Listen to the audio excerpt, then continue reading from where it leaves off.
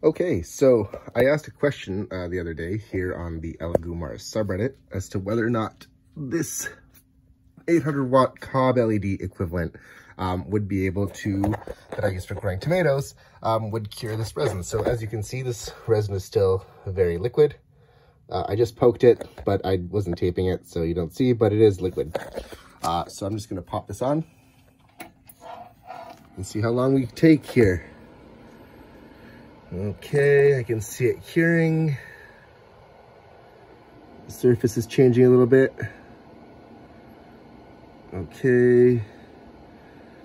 And I think we are getting close, boys. All right, let's check it out. Oh, just about fully cured. Less than a minute.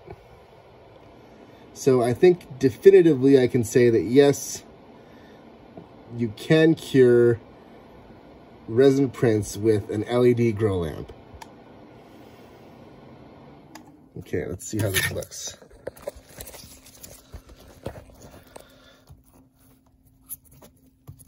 Yeah, I'm gonna need to get the scraper for that now.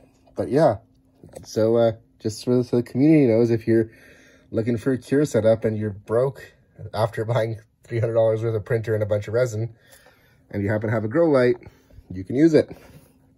Does a great job. Maybe too good of a job. I don't know. What do you guys think? Is this too fast of a cure? Does that make a difference how fast the cure is? Let me know. Thank you, guys.